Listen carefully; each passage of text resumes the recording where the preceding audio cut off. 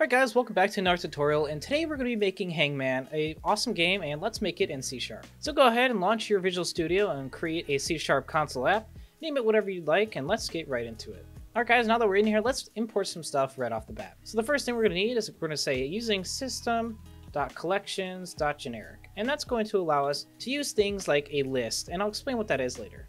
We're going to say using static system.random. And then finally, we're going to say using system.text. All right, guys, we have all that stuff imported. Now let's get rid of this hello world method. Obviously, our app is blank, so let's start by writing some simple functions that's going to help us make the game work. So above your main method here, we want to create a function called private static void print hangman. And it's going to take an integer of how many times the user has guessed wrong. And in here, we're just going to have some simple if-else statements. So we're going to just say if wrong is 0, then we want to print just a blank stand, right? And then like that first statement, if the user is wrong one time, we want to just print a head. And then, if they're wrong twice, we want to print a stick body. And we're going to go on all the way until, I believe it's 6 or 7 is the maximum amount of wrong guesses that you can get before the game's over. So we're going to add an else if statement. We're going to say, hey, if wrong's 1, we want to do this thing. And then we're just going to copy this all the way up until wrong is 6. So go ahead and paste this a bunch of times. And I might have pasted one too many, but that's okay. Now we're just going to go down the line here and change each number until it matches exactly what we need. So like I said, I did print one too many times, so go ahead and remove that last one. And now in the very first function here, we're going to want to say, hey, console.writeLine, and each one needs to be on a new line. That's why we're using writeLine versus write. We want a new line character, and then a plus, 3 minuses, and a plus. Then let's create this again, except for this time, we're going to need 1, 2, 3, 4 spaces, and then a pipeline character. And then go ahead and take this line and copy it 2 more times. And then finally copy it 1 more time, but at the bottom here, instead of the pipeline, we're going to have 3 equal signs after 3 spaces. So 1, 2, and then we're gonna need 1 more. And then make sure to remove the space at the end here. Okay, so now we have our simple blank stand, and that's just going to obviously hold a stick figure. And then we just kind of need to copy this and go all the way down the line. And then we're gonna make slight modifications to each one in order for this to work. Now, I'm not gonna go through each one. I'm just gonna blast through here quick and then show you the finished product. Alright guys, so if you'll notice, now I've made all the else-ifs how they need to be. One thing to note, you will have to add 2 slashes here. 1 to actually make up the arm, and 1 to actually escape that, because the backslash is actually a special character in C#. So here's a brief overview of what each one looks like, the head and the arms and the body and so on. We just add each one every time. Alright guys, now we need to create another function, and we're going to call this one print word. So this is going to print the word above the lines, the dashed lines, each letter of the word. So we're going to say private static int. We want to return an integer. We're going to call it print word, and it's going to take 2 parameters. We're going to say first list, and each thing in this list is a character. We're going to call this guessed letters, and this is going to be a list of all the letters the user has guessed up to this point. Then we're going to have string random word. This is going to be the random word that we generate upon the creation of the game. So inside of our method here, we're going to say int counter is 0. We're going to need a counter to iterate through the random word. And then we're going to need an int and a write letters, and this is the number of letters in the word that the user has guessed correctly. Then we're going to need to print out a simple turn character and a new line, and this is just going to ensure that as we're looping through the game, there's these new lines and everything's spaced out nicely. Now we're going to need a for each loop, so we're going to say for each, and then we're going to say char c in a random word, and this is going to allow us to iterate through each character inside the string of the random word that we generated at the beginning of the game. In here, now we're going to say, hey, if the character that we're currently on in this string, if this is inside of guessed letters, we want to print it out. Guessed letters, if you remember, is the things that the user has guessed. Let's say we have the word flower, and the user has just guessed F. Guessed letters would have F in it, and as we're looping through flower, we would say, hey, we've just landed on the character F. Is this inside of guessed letters? We check, yes it is, and now we want to print the letter out on the line, right? The way we need to do that is we're going to say, hey, if guessed letters dot contains, and the contains is a method, it's going to return a boolean and to basically tell you, hey, in this entire list, is this in here? And the thing we want to check for is C, which is our char. And then, hey, if it happens to be in there, we want to say console.write, and we want to write C and then add just a space here. So we want to write out the character that they guessed plus a space. And then also on top of this, we want to increment our write letters by 1. So we're just going to say plus. And now we have the scenario where the current letter that we're on is not right, and we just need to basically print nothing. And instead of printing C, we're literally going to print out a space. So just leave that line blank, obviously, if that doesn't match. Now, outside of this if else, but still within the for each loop, you want to increment your counter by 1. So just say counter plus plus. And then outside of everything, we want to just return the number of right letters that the user has guessed. All right, guys, now that we've printed out our word correctly, we need another method that is going to be used to print out the lines below the words. Obviously, in Hangman, you have all those dashed lines. We just need a simple method that's going to do it for us automatically.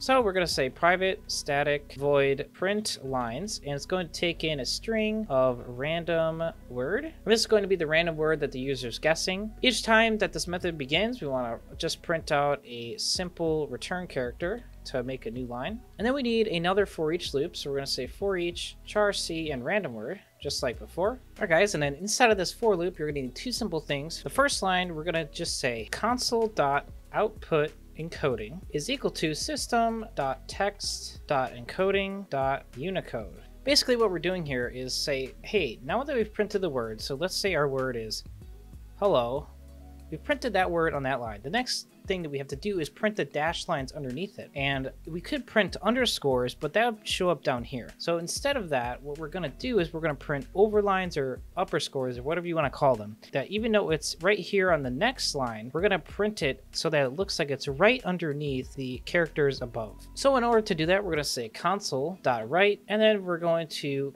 have the double quotes, and then we're going to print out a Unicode character, and the one we need is the \U0305, and then make sure to add your semicolon at the end. So that's going to make sure to print out that special overline character right below the letters that we just printed. All right, guys, now that we've set up those two methods, we are ready to actually start creating the logic that will operate the game. So inside of our main method, let's just start by saying a simple welcome statement for the user. We're going to say hello, console.writeLine, and the way we're going to say hello is like welcome to Hangman with a smiley face, because of course we're super happy to play the game. Then the next thing we're going to do is just add a simple dashed line right below it. Go ahead and just add as many dashes as you like. I'm just going to stop kind of in here. That way we have a breakpoint between the welcome statement and the actual game. Now the first thing we need to do in this game is create a random word. So the way to do that is we need to create a random object. Random is new random, and the IntelliSense once again guesses what I'm thinking at this moment. We're going to create a list of type string, and we're going to call this our word dictionary. And then we're going to say that's equal to a new list of type string. And then inside of these parentheses, you're going to remove those and then add brackets instead. And then we're going to fill up our list with random words that I choose, just to have a random dictionary to choose from when the game starts. All right, guys, so I filled up this array here with a bunch of random words. We went with sunflower, house, diamond, memes, yeet, hello, howdy, like, and subscribe, because that's what you should be doing when you're watching this video. Next thing we need to do is take our random object, create a random number, and choose something out of this dictionary. So we're going to say int index is equal to random.next, and this .next property is going to allow us to generate that random integer. And then we're just going to say word dictionary.count. So that's going to say, hey, generate a random number between 0 and whatever the amount of characters in this dictionary are. Or sorry, the amount of words in this dictionary. Now we're going to actually create our random words. So we're going to say string random word is equal to the word dictionary at the index. And once again, Visual Studio is literally inside of my head, and it's just coding for me. The next thing we need is, hey, we've created a random word and we've said hello to the user. Now we need to print out the dashed lines that make up the word so that the user knows how many characters there are and they can begin their guess right when the game starts. So to do that, we're going to say for each char x in a random word. We're going to switch it up, use an x instead of c. You know, we're out here, we're switching it up. And then you're simply just going to say console.write and then an underscore and a space. Next thing we need to do is just create a series of variables to operate the game. And the first one we want to create is the length of the word to guess. We're going to say, hey, int, let's get the length of word to guess, and the word to guess is our random word. So we're just going to say random word dot length. Next, we're going to say, hey, let's keep track of the amount of times that the user is incorrect. So we're going to say, hey, int amount of times wrong is 0. Then we're going to create a list full of the guessed letters up to this point. So we're going to say list char, because this is going to be full of characters. We're going to say letters guessed. To do that, we're going to create a list of type char because it's going to be full of characters. It's going to be called current letters guessed, and that's going to be equal to a new list of type char, and just go ahead and end it with parentheses and a semicolon. And then finally, we need to keep track of the amount of letters that the user has actually guessed correct. So we're going to say, hey, int current letters right is 0. Finally, we have all our variables and all of our initial stuff set up. Now let's create a while loop to continuously loop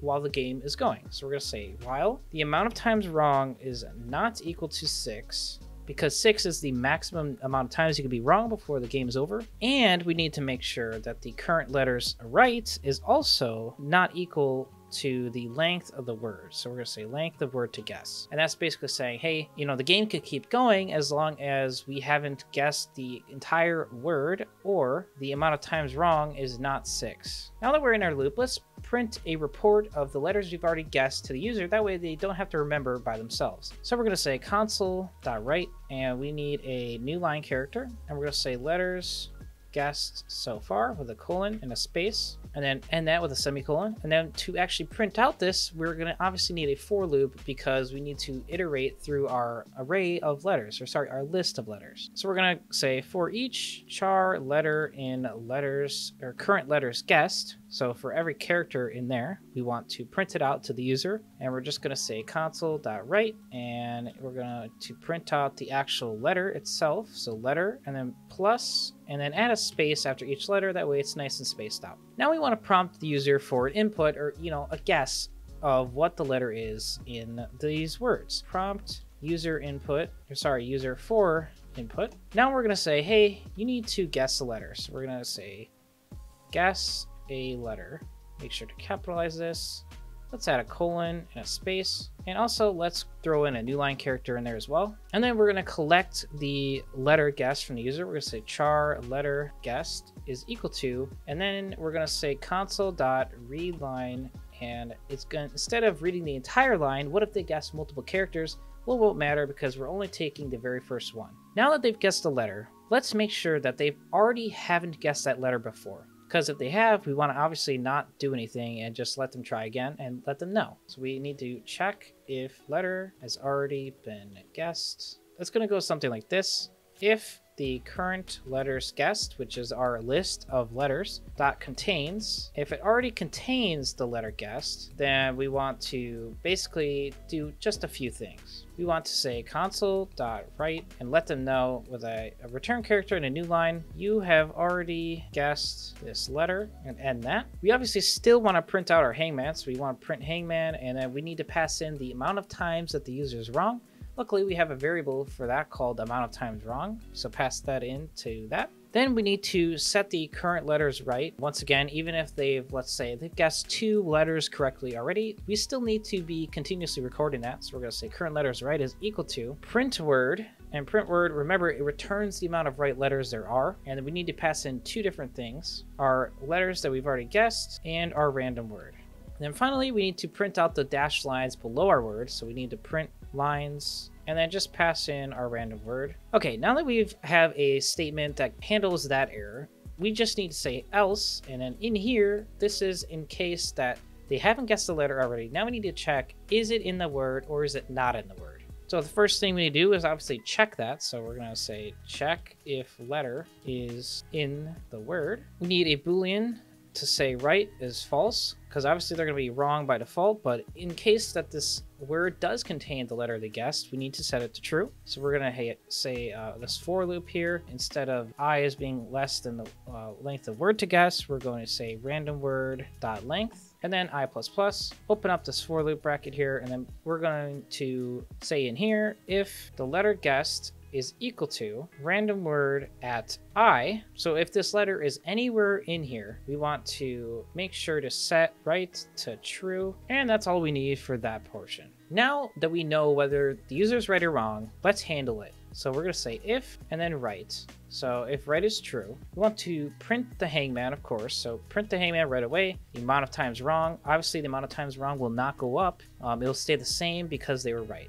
Then we need to print out our word. And before we do that, we need to add the letter they just guessed to the current letters guessed array. So just add that in there. We also need to set the amount of right letters. So we're going to say current letters right is equal to print word, pass in our current letters guessed, and pass in our random word as well. We need to print out a simple new line because we just printed out a bunch of crap. We want to make sure it's spaced out nice and even. So we're going to say console.write, and then in here, a return character and a new line character. And then finally, we need to print the lines underneath the words. So we're going to say print lines, pass in our random word. And that's all you need for the case that the user was correct.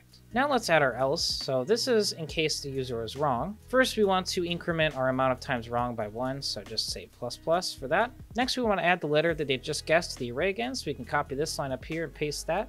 We want to do the same thing as before. So we want to print out the hangman with the amount of times they're wrong. But this needs to be right after we incremented this because we need to add a limb onto the person. We need to do this once again. So current letters right is equal to print word and whatever that returns. We need to take a new line right under that. And then we also need to print our lines once again under here. Okay guys, that's all that we need for that. And now we just need to simply handle the case that the game is actually over. So let's go ahead and drop that right below this while loop here. And we're just going to say console.writeLine. Make sure to add a return character and a new line character. And just say game is over. Thank you for playing with a smiley face. All right, we have tackled that. And now let's go ahead and run it and make sure that it works properly. Go up to our printlines method and make sure to add a space right after this U0305. And then let's run it again. All right, guys, now that we've fixed that glitch, we are welcome back to the game here. We have a 5-letter word to guess. So let's go ahead and guess it. I'm going to start off with an E because there's probably an E in there. And it looks like I am wrong. There is not an E in there. So let's try with A.